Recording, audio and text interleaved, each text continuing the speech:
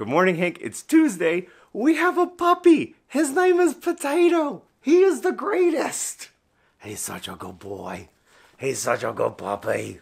So, Hank, even though Potato is only 5 months old, he already does a lot of work, including the work of getting a Pokeball and the critical work of making sure that if anybody leaves granola on the kitchen table, he eats it. We call him Potato because the person we got him from does not speak English as her first language, and when she first showed us the puppy, she said, "Look at him, he is just little Potato. You touch his ears, Potato. You snuggle with him, Potato."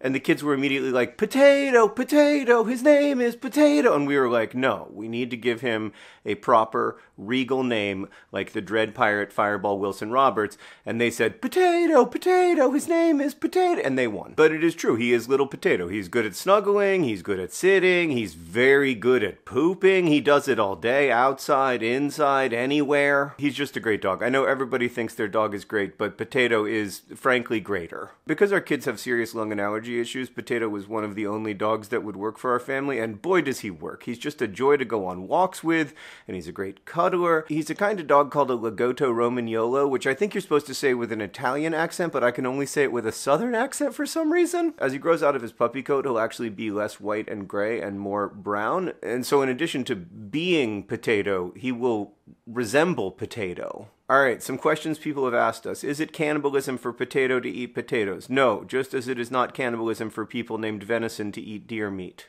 I'm not sure why I picked that particular example, but I bet there's somebody named Venison. As it happens, Potato is not a huge fan of potatoes, which is surprising because he'll eat anything. He'll eat small rocks and grass and this one kind of moss. He ate a 128 gigabyte memory card, and I would get mad at him, but I will remind you that like 6 years ago, I also ate a 128 gigabyte memory card, so I know what it's like. I mean, to be fair, a memory card and a pretzel chip have almost the exact same thickness and overall weight. Does Potato know he has a tail? Seemingly no. Every time Potato sees his tail in his peripheral vision, he is astonished, thrilled, and slightly terrified. Can he do the format? Yeah, so it's really hard being a dog, and I really struggle with it sometimes, but hope is still the correct response to the miracle of dog consciousness. Does Potato know his name? Potato! I don't know, it's arguable. Has Potato been properly educated about tuberculosis? So listen, Potato, dogs actually can get tuberculosis, but it's quite rare, so I don't think it's something you in particular need to worry about, okay? But it is the world's deadliest infectious disease among humans, and the thing you need to know about it, Potato, is that it's curable, okay? So we don't have to accept the world that we're choosing right now. Here's a treat. Thank you for listening to my TED Talk. Does he like socks? Potato, look what I have. It's a Hank Green cancer sock. Potato, come. Oh.